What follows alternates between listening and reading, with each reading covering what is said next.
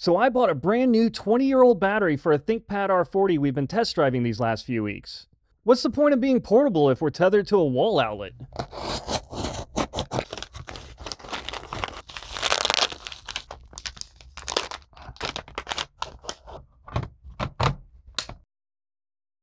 Unfortunately, this thing arrived dead. Normally, most people would ask for a refund if they got a defective battery, but not this channel. We're gonna open this thing up and interrogate why it shows a clock out. What's wrong, little R40 battery? Who hurt you? So what happened here? Was I hoodwinked? Was I bamboozled? The short answer is no. While it shouldn't have failed so catastrophically, it is old. Depending on your source, lithium-ion batteries last anywhere from 3 to 12 years. And by my calculations, we're just about double that. Alright, and now for the disclaimer. This is not a how-to. This is for entertainment purposes only. I am not in the business of handing out Darwin Awards. With all that out of the way, hold my beer. Now, to do this video, I opened up quite a few of these batteries. And through the learning process, broke a couple as well. The aftermarket packs are much easier to open than the OEM brand. The batteries I will be using are the 18650 Samsung 25Rs. The amps and voltage are perfect for this application. After picking up an El Cheapo spot welder, we can now get to work on our 2022 R40 battery.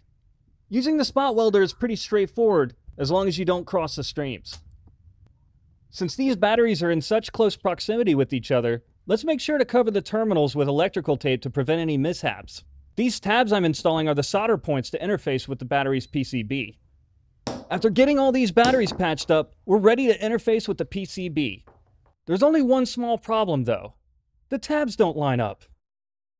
Being that it was at the end of the day, and I'm known for my impatience. What the f***? Now, I know what you're thinking. Well, maybe several things. Like, why were you allowed a soldering iron? Why does this video exist? So buckle up and see why lithium-ion batteries come with warning labels.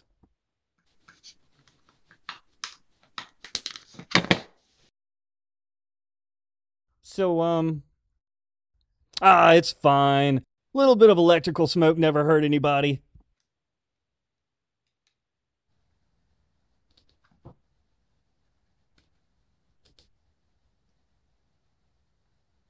Let's play a little doctor while everything is going so well. Okay, so after performing an exorcism on this possessed lump of fail, we had a little chat, and I gave it a new chance in life. After testing the terminals, it's time to button this baby up. I bet you thought I would use duct tape, didn't you? I'm not a monster. Feeling proud of my taped up lithium detonator, let's see why property insurance is so high and feed this beast.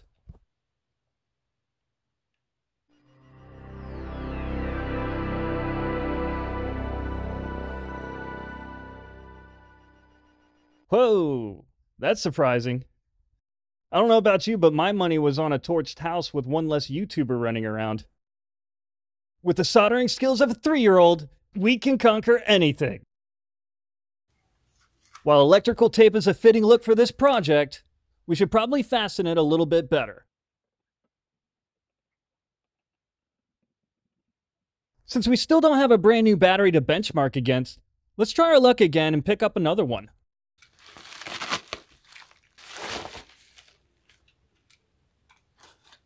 Wow, it comes with an instruction manual? How many pages does this thing actually need?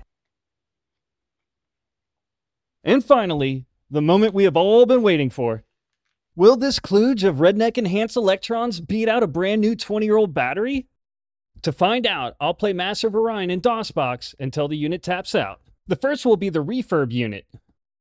And the refurb unit scored 3 hours and 46 minutes. Now let's move on to our unused battery from 2003. While the green LED indicated that the battery had a full charge, something unexpected happened. Wait. Wait.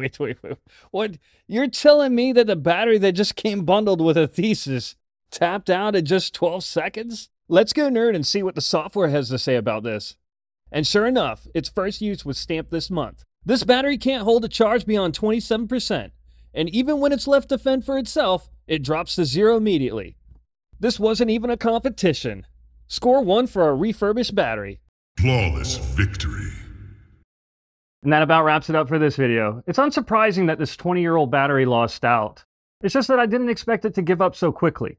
If you like this video, or if you have any questions or comments, go ahead and leave them down below. And as always, I'll see you next time.